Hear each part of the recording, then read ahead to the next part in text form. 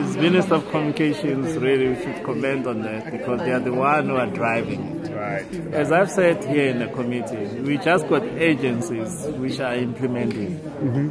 And in turn from us as a ministry, we have totally handed over to Minister Mtam this project. Okay. We are not involved in the running of it and so on, but because there are monies which are allocated to our entities like USASA, SAPO for South African Post Office, Centec, those are the only agencies where there's money.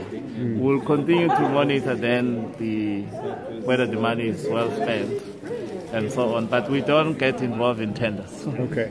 How's your comfort level though with the idea that, you know, I know that you want us to roll out digital TV with speed, but how's your comfort level in the way that USASA is managing the process? Because I imagine USASA is the project management company, I guess, to run the process. From what they briefed me before, I don't know what's the status now, they were trying to ready themselves. But like I've said, they are now working with the communications minister, who's the lead ministry. Even on that one of the tenders, I don't get involved in tenders as a minister. The critical thing is which will judge them whether there's been an inclusion.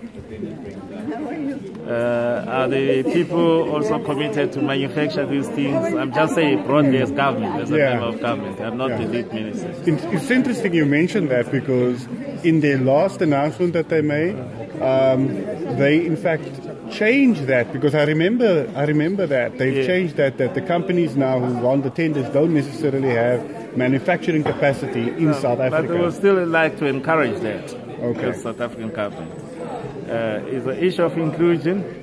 It doesn't mean if I'm a small company and I'm competing against a giant, the giant must take the whole share. Yeah. The giant must still have a relevant share, but as a small company I must get what I can bite. So that principle I think is important. I hope they followed it. I don't know. I'm not involved in that process. Minister, thank you very, very much.